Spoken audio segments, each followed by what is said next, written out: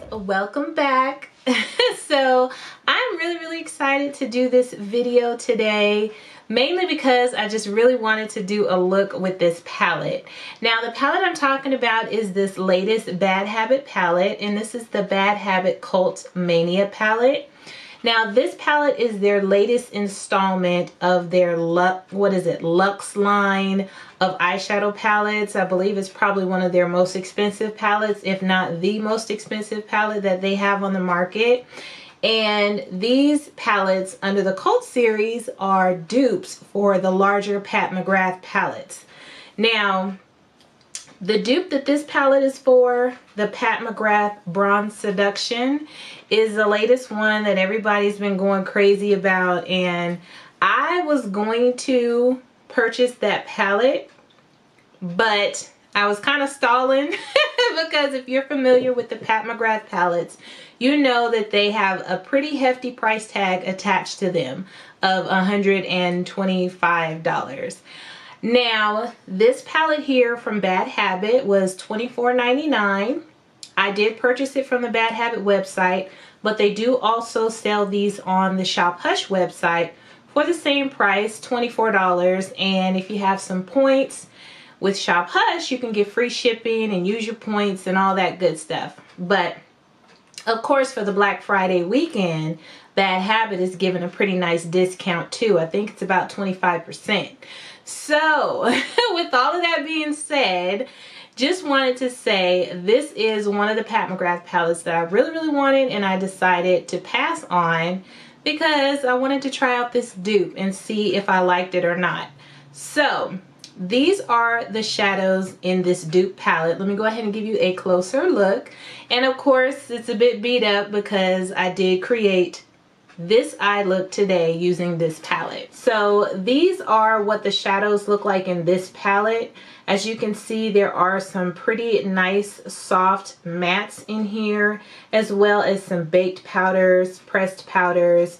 Now, as you can see, these shades over here are what they consider, or what they call, the baked powders, and they're very delicate. So, you know, you have to take care with using them. Wet your brush, use Fix Plus, use a glitter glue, things like that. As well as this shade here, which I did place on my lid, and these gorgeous glitter type shadows. Now this palette is very pretty to me. I really, I mean, all of the real true Pat McGrath palettes are just gorgeous, beyond words, amazing, wonderful.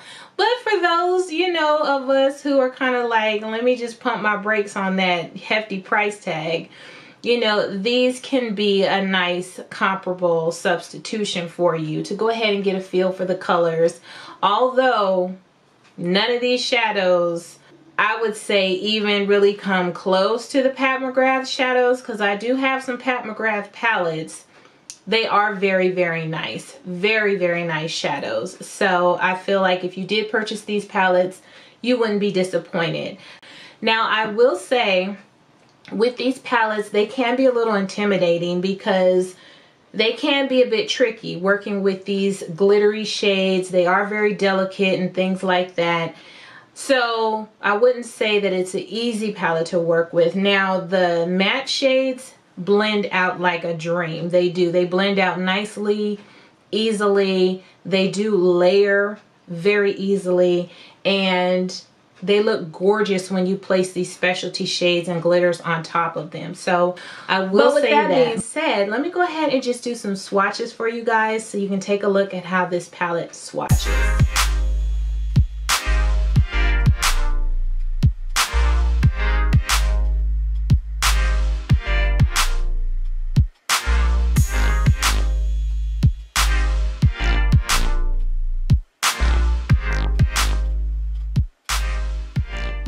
So this is the whole palette swatched, you guys. As you can see, it is very pretty, absolutely gorgeous. You can see all of the glistening and twinkle in the shimmer shades, metallic shades, pressed glitters, whatever they are. And the matte shadows are nicely pigmented as well. So that is the whole palette swatched. Now, like I said, I don't have the actual original Pat McGrath palette to compare this palette to, so I can't give you any comparisons on swatches, colors, blendability, and things like that. So I'm gonna quit running my mouth because that's pretty much all I have to say about this palette.